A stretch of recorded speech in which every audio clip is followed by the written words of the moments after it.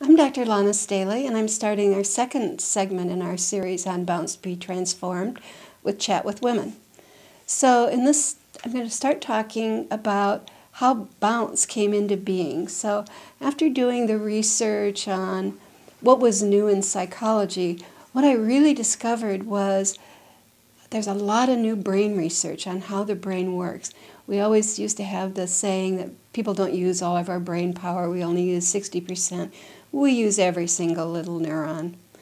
And the other thing that is very cool, we can keep building neurons and neural pathways well into our 80s if we think new thoughts, have new experiences, and create opportunities that we haven't had before for others.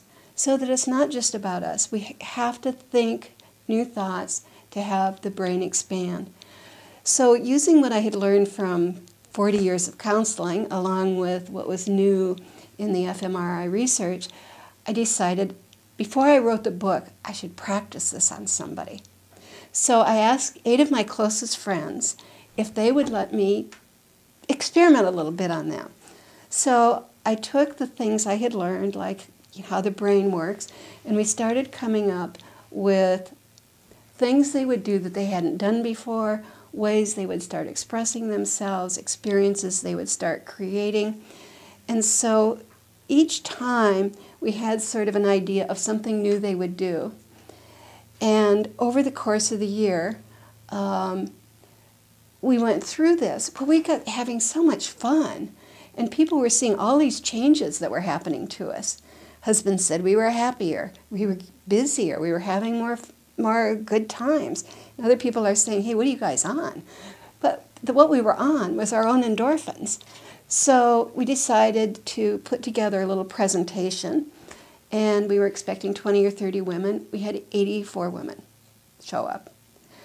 We decided this was a grassroots movement, that we didn't need heavy-duty introspection, we didn't need problem solving, we needed joy and meaning, and that as we turn 50s and 60s, it can be the best time in our life. It's really an opportunity to take what you've learned and move it forward.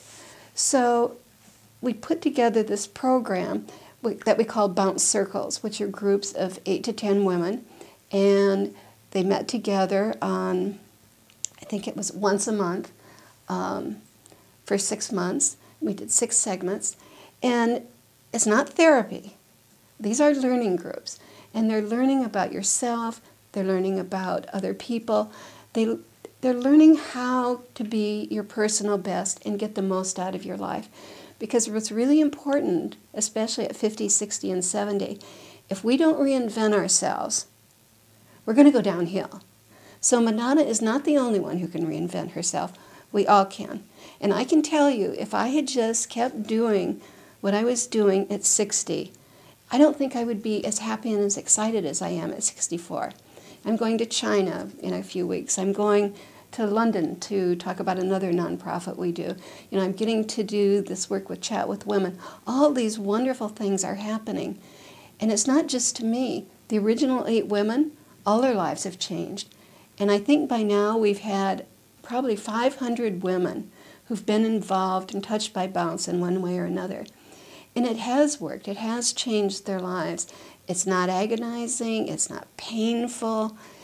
It's really a joyful process that you share with other women to find out how you're going to be your personal best and how you're going to create endorphins and steroids. Because what we know is that if you create steroids, that's stress. If you create endorphins, that's joy. And we can manufacture them. What we think determines how we feel, and how we feel determines what we do. So it's by thinking that we can change our feelings, and bounce helps us do that. So in bounce, we look at how you find joy, because endorphins and steroids are neurochemicals. They transmit down our little neurons. Neurons are little groups of cells that transmit information from the brain, and down these little neural pathways. So every time we think a negative thought, that goes down a little neural pathway, pew. If we think positive thoughts, endorphins, that same neural pathway can take us somewhere up or somewhere down. And it's the brain that sends signals to the rest of the body as to whether you're going to get adrenaline and stress hormones or whether you're going to get endorphins. So in our next segment, what I'm going to talk to you about is steroids and endorphins and what they do for you and what the core feelings are that bring those steroids or endorphins into front and center in our lives. So we'll be with Chat with Women, and next time we'll be talking about steroids and endorphins.